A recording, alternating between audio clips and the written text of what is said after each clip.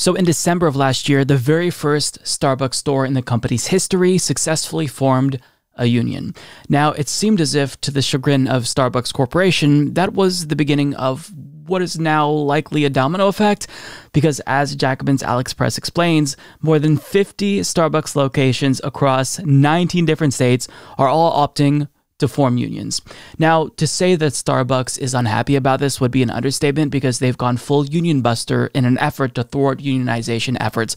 But at one particular store in Tennessee, they really are pulling out all the stops, and they've decided to now retaliate against the workers who are leading the effort to form a union, and they're pretty shameless here. So as Insider explains, Starbucks fired several employees involved in organizing a union in Memphis on Tuesday, the company confirmed to Insider. The coffee giant says the employees were fired for violating security policies. Starbucks Workers United, the union that would represent the Memphis workers if they won an NLRB vote, says that the company fired workers in retaliation for organizing and speaking to the media. The union said that the 7 workers, 35% of the store's total workforce, were fired. Starbucks says workers violated numerous policies, including maintaining a secure work environment and safe security standards, by staying in the store after hours and allowing unauthorized people in for the interview, pointing to a January 18th tweet from local news outlet WMCA that appears to show a TV crew inside the store. Now, in response to that particular interview with local media that was cited in this article, Starbucks closed that store for 4 days. Now, of course, they didn't say, we're closing the store because we're mad about that interview that you did with local media and we want to punish you. They cited COVID as the reason, a positive COVID case, which that's never been a cause for them to shut down before, so they're obviously retaliating here. But now they're firing workers, citing a number of different policies that were violated by the workers, more than the ones that we read in that article. They claimed that another worker accessed the safe and they were unauthorized to do that. Now, of course, all of these reasons are completely bogus. If you believe Starbucks here is firing them for justifiable reasons, and they're not just retaliating against the workers who are specifically leading the cause to unionize the store, then I've got an NFT to sell you. But they are very clearly retaliating here. And if these policies were so important, then wouldn't the employees hear about these policies? Wouldn't they have at some point heard about them? Well, they're claiming they were never told about these policies. Nikki Taylor, who's helping to organize the union, who's also a shift supervisor, spoke about this on Twitter, saying, being fired for policies that I have never heard of, never been talked to about before, never had a write-up about, and all of a sudden it's an offense to get fired over. This is an outrage. They are firing the entire committee. Starbucks Workers United responded, saying Starbucks corporate is currently firing virtually the entire union leadership in Memphis after they spoke to the media. They are repeating history by retaliating against unionizing efforts. The arc of Starbucks union busting is long, but it bends toward losing. I sure hope so. Now, they are shamelessly retaliating against workers. These companies who try to break up union efforts and retaliate against workers, they never say that that's what they're doing. They always cite some bullshit excuse.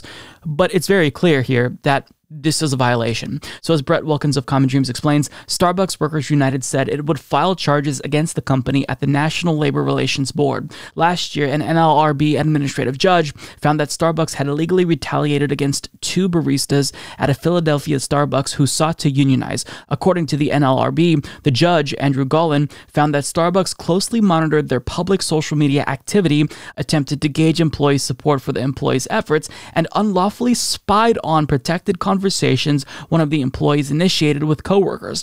The agency added that Gollin concluded Starbucks retaliated against the employees and discharged them in an attempt to quell the organizing drive. Now, A More Perfect Union released a really good video where they talk about this union busting effort in particular at this store, and they describe this as one of its most aggressive union busting campaigns in the country. So this particular location, out of all the locations that are trying to unionize, they're being extremely harsh here. So going back to the store closure that we cited here, so after the employees spoke with media, they were very angry about that. They then closed the store, and the employees here in this video that we're about to watch, they're going to kind of explain the situation and what Starbucks has been doing. Because firing them in retaliation for forming a union or trying to form a union, that's just really the tip of the iceberg. What Starbucks has been trying to do is drive these workers out by punishing them little by little because they're trying to form a union. Take a look. Because they knew you guys were coming today, and because we were having our sit-in and we were speaking to media today, they have closed our store. They're saying it's because... Yes.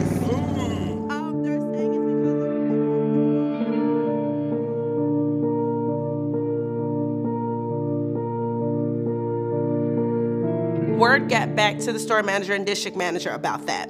So today our store was closed. They said it was because of a positive COVID case, but and history has it, we've never closed the store immediately and all day for COVID cases. Usually the store manager and district manager try to find a way to keep that store open for the day, but today we were completely closed. It's completely anti-union.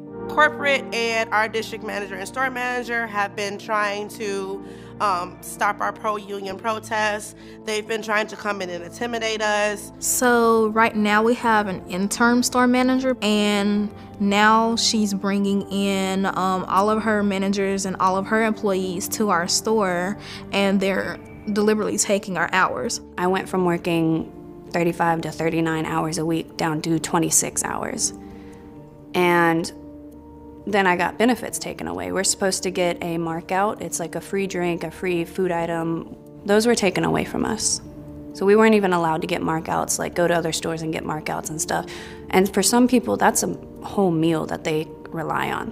There are some people who go to Starbucks to get that lunch item that they need because they can't afford specific things. They've been pulling policies out of a hat that we never heard of to try to intimidate us. It's not really stopping anything, it's actually putting fuel to the fire. Now, it's interesting how she talks about them citing policies to punish workers that they've never heard of, and just days after this video was released, they do that to justify firing the leaders conspicuously of this unionization effort.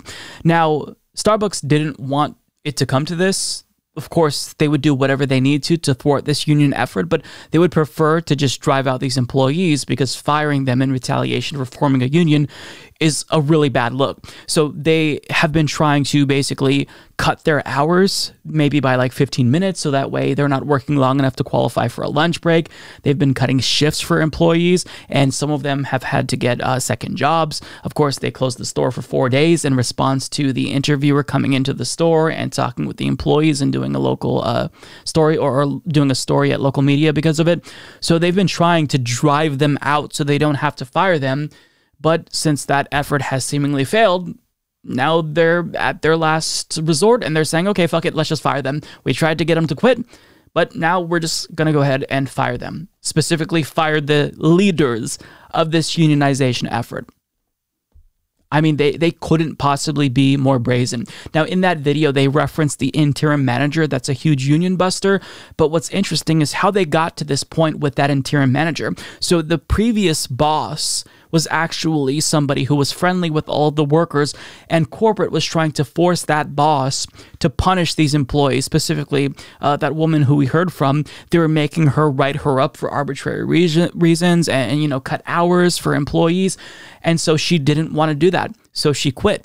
And that's exactly what Starbucks wanted, because then they brought in the interim manager who is working closely with corporate to bust up this union. Now, I don't know if that particular manager came from corporate or if it's an outside hire who was hired with a stipulation that they'd get high pay if they break up this union effort. I mean, either way, what Starbucks is doing here is just, it's so brazen. They don't even care. They don't care about the negative press. Their goal is to break up this union because they see if one store unionizes, then that's going to lead to a nationwide effort. So if a dozen stores unionize, then, I mean, it's only going to continue to happen. The dominoes will fall one by one by one. So I'll link you to that full video from A More Perfect Union. It was just really, really informative. But Starbucks here is absolutely shameless, and I, for one, do not want to give my money to a company who retaliates against their own workers for trying to form a union. Perhaps this is the location that they're trying to make an example out of by treating their unionized or workers who are trying to unionize more specifically the harshest. But either way, this is a policy that comes from corporate. They don't want these unions. They've been trying to bust up these unions across the country. And now, unfortunately for them, by going too far, a lot more people are going to take notice of their treatment of workers and their anti-union efforts, and I hope that it backfires because this is absolutely unacceptable.